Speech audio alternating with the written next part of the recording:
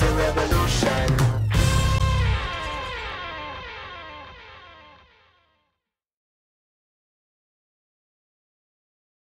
The truth of the matter is that Jesus himself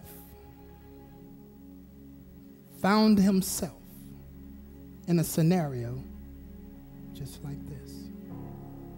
See, in John the 8th chapter, verses 1 through 11, we see this type of scenario. It was in biblical times as opposed to modern day. That's the thing about life. The time change and the people change, but the scenarios, they stay the same. See, in the second verse of the 8th chapter, Jesus at dawn appeared again in the temple courts, where all the people were gathered around him, and he sat them down, and he was prepared to teach them, just like this. And then all of a sudden, the teachers of the law came because they caught a woman in adultery. They literally caught her in the act of adultery.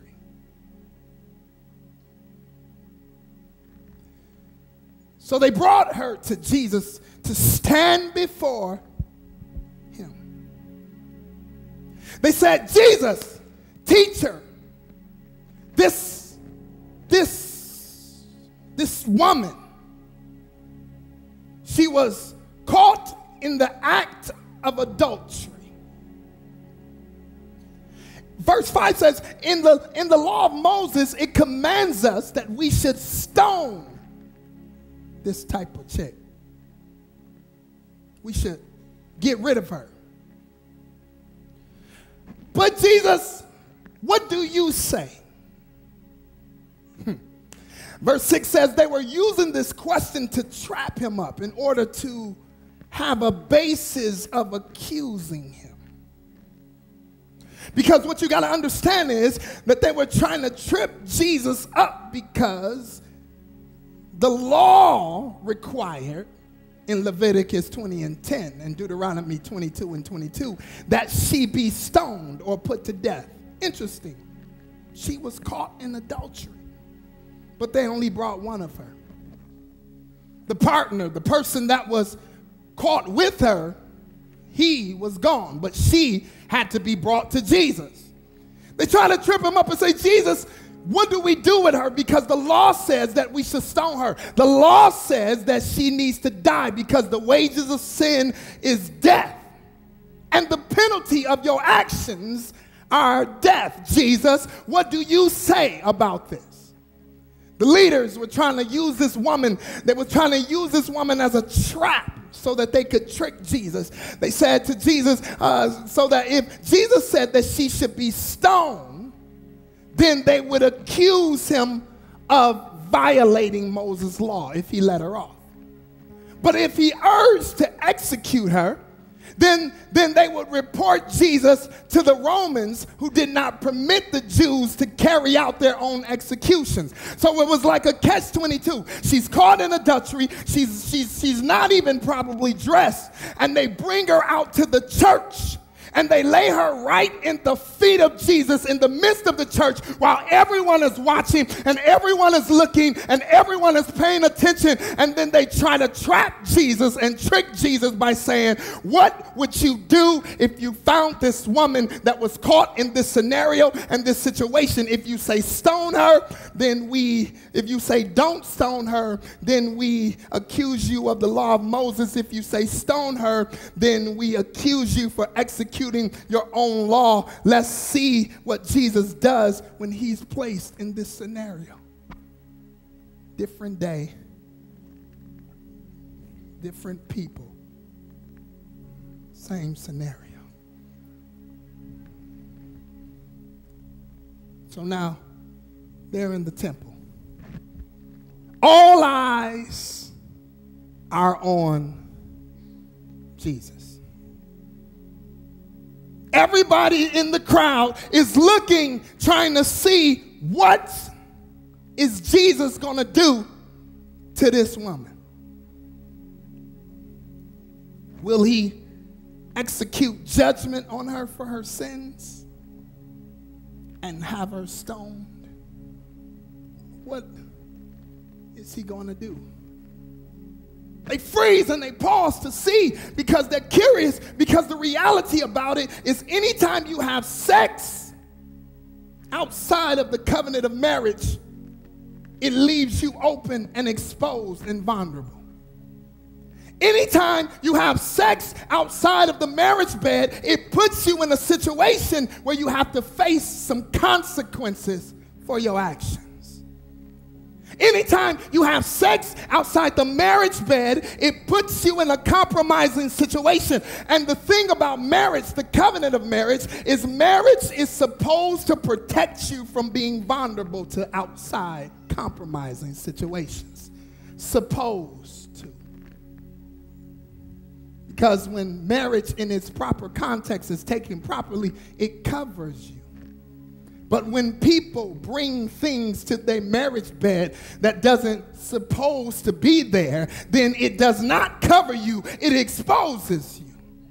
It makes you vulnerable and open to other people and what they brought in the bed with them. And so, hence, when the marriage bed is violated and the covenant is broken, it opens you up for exposure to be able to get involved in things that you should never be involved in, because you should be covered and protected. And even when you're married and you bring things in your bed that does not belong to you, it leaves you open and it leaves you exposed when marriage is meant to cover you. Had these two people been married, they couldn't even come in their room because the marriage bed was sacred. Had these two people been married, they would have never had to bring them to Jesus and see what he would do, because that law would not have even qualified for their life. It would have been disqualified because they would have been covered. But anytime you do something in the marriage bed that's outside the covenant of marriage, it always puts you in a situation where you got to come before Jesus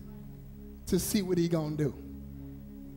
See, the covenant of marriage gives you certain rights and privileges that prevent certain things from happening to you. That's why it's important to exercise your sexual liberties and freedom within the context of the marriage bed, because it gives you rights and protections and coverings. But when you are not in a marriage bed relationship, it exposes you and puts you in a vulnerable place, and it puts you in a place where things attached to your life that's not supposed to be attached to your life. And every time you get in the bed with somebody else that's not attached to your life, and you get up from them and you get in the bed again, every single time you do it, you bring something else with you to the bed that doesn't belong in your bed.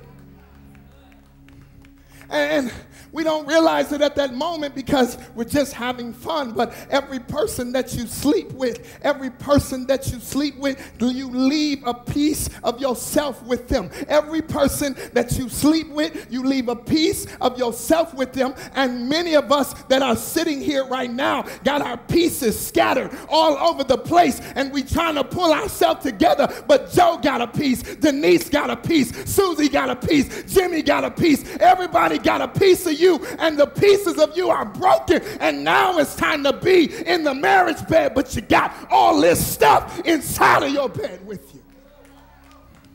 All this stuff stacked up, piled up inside of the bed with you. All of these broken pieces and all of these things inside of the bed with you. Because marriage, being in the marriage bed without the covering of marriage, leaves you uncovered. And God wants to help you to pick up the pieces of your life again. God wants to help you to restore the pieces in your life again, because we've got too many broken people with too many broken pieces.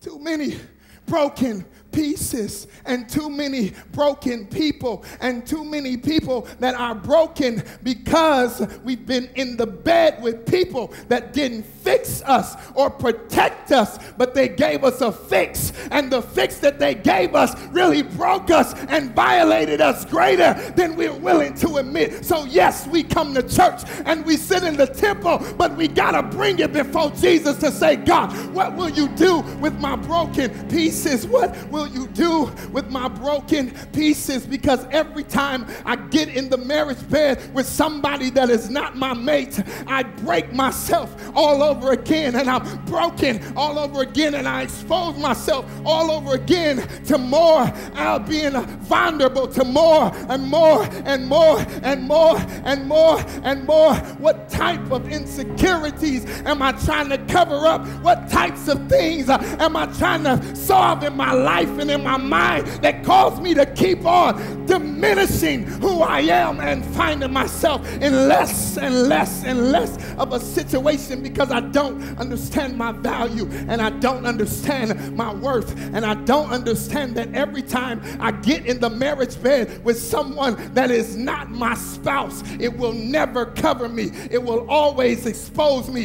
It will always break me. It will always leave me wanting more and more and more and more. It will never fix me. It will never heal me. It will never hurt me. It just breaks me and leaves me empty and leaves me violated and leaves me needing to be restored. I need Jesus, and you can't put makeup on top of that type of pain. You can't dress up that type of stuff and act like everything's okay, because every time you get in the marriage bed and get out the marriage bed with somebody that's not your spouse, you leave a piece